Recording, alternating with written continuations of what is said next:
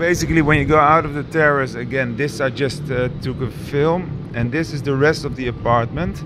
So we go just a bit more, let's say, toward the north past the Shalom Tower.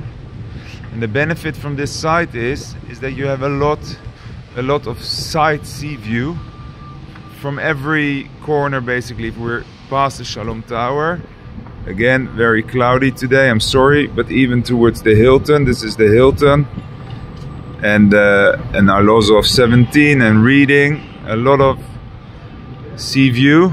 The apartment goes all the way around the corner until this, basically, until the security room. This is the security room. But even in this corner, even between the Shalom Tower and Rothschild 1, you have a sea view. And even after the Shalom Tower, at the back of the apartment, all over Tel Aviv, and also a big sea view. And then the skyline of Tel Aviv.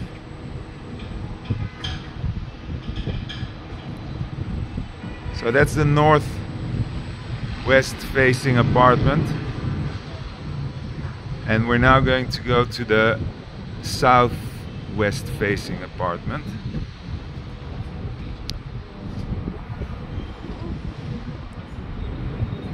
I'm going to start a new video on the other side.